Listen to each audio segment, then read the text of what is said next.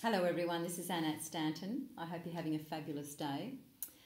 I'm just reflecting on a time when COVID initially hit back in 2020. And as I was reflecting, I was sitting at a cafe and doing some of my creative writing. And I was just, overlooking the horizons of the beautiful ocean, living close by to the ocean. I'm very fortunate like that. Sitting in a cafe doing my creative writing, overlooking the ocean, and this is a poem that came to me during a time of reflection, whereby my husband's business and my business had stopped suddenly, and we were in a deep reflection time, which I believe a lot of people were forced to have a good look at what the highest priorities were at the time.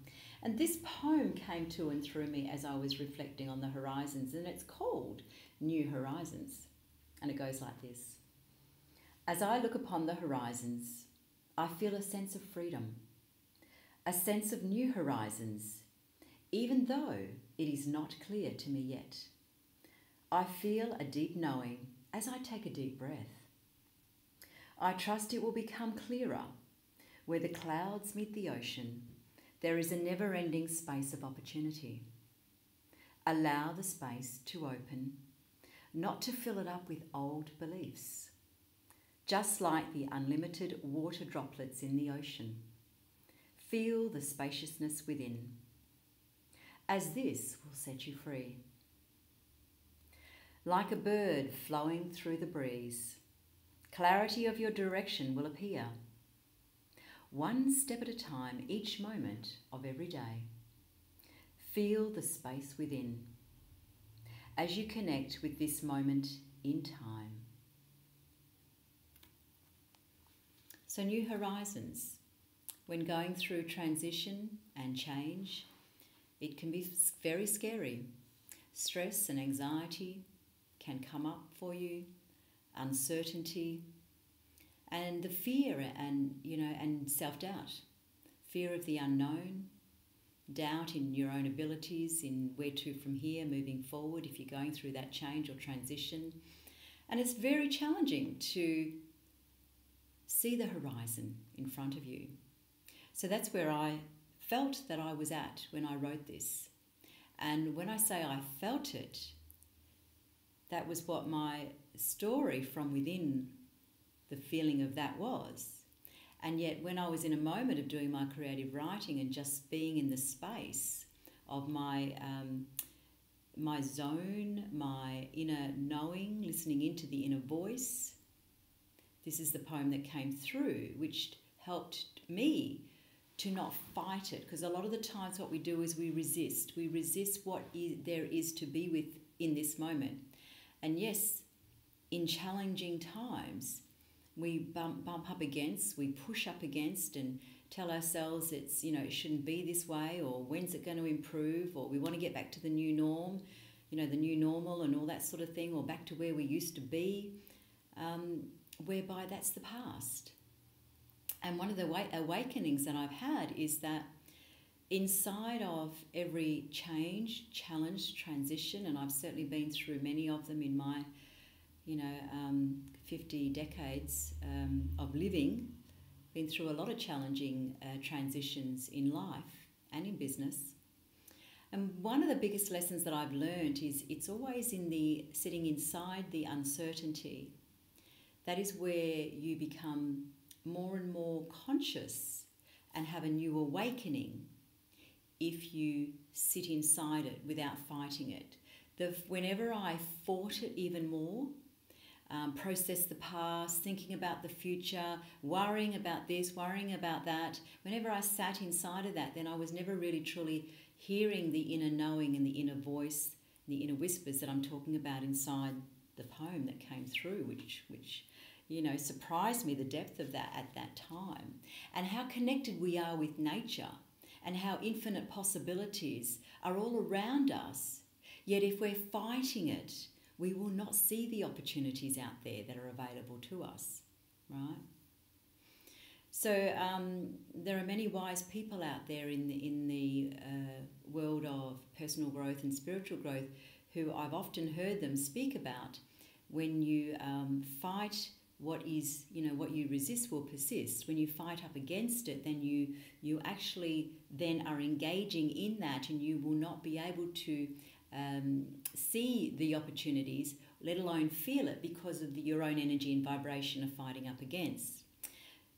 The other thing that was a big awakening is the fact that from what these mentors of mine have said in the past, is the fact that those people who are going through major transition and change, okay, are the ones that will either become very, very conscious and awaken to the evolution of who they are, stepping into the essence of who they truly are, and then being able to express their natural gifts and talents as the authentic person that you truly are, who you are meant to be on this planet and express with the world. Yeah. So when you're sitting inside of the discomfort and then practicing being comfortable inside the uncomfortable was the greatest challenge that I faced. Especially someone who's a go-getter and a bit of a perfectionist, and had to have it all lined up and so forth, right? But the universe had other direction for me, right? So when we don't fight it, and then noticing, as I mentioned here, not filling it up with old beliefs.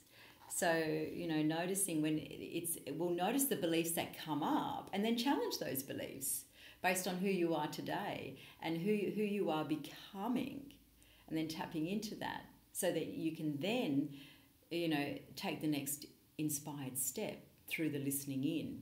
But generally what we do is we want to fill the space instead of feel the space, because the space of uncertainty is very uncomfortable, and it brings up a lot of beliefs and things that can actually stop you and sabotage you and have you surviving life versus thriving and flowing in life with momentum that flows with ease instead of force, and drive, all those sorts of things to make things happen.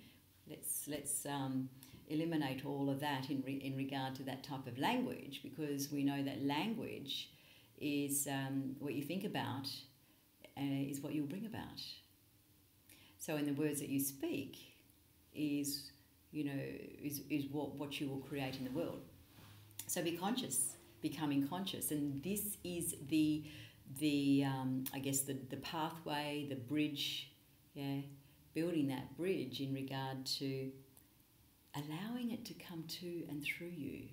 It's the biggest challenge. I remember, about 3 years ago, there was a woman who very much a high achiever, and she was in a space of beautiful space of like, now it's time for me to invest in me, and it's time to really work on where I want to take myself and my business and in a new space.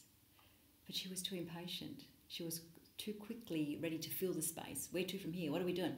Right? So it takes time. It takes patience to listening in, so that the new horizons and the new opportunities open up in front of you, and you're a witness to that. But if you try and fill the space up, it always comes from a past habit, a past programming, or a expected, hopeful future that you want to live into. All right. So if that's something that you're interested in knowing more about, then please feel free to contact me, and I'd be happy to have a conversation with you. I work with people in these areas and beyond, looking at the growth of who they are now and who are you becoming. And if you're going through a change and looking upon new horizons in that particular arena of uncertainty, then please feel free to reach out and we can have a conversation about that. Thank you. My name's Annette Stanton. Looking forward to connecting with you soon. Enjoy living into your new horizons. Bye for now.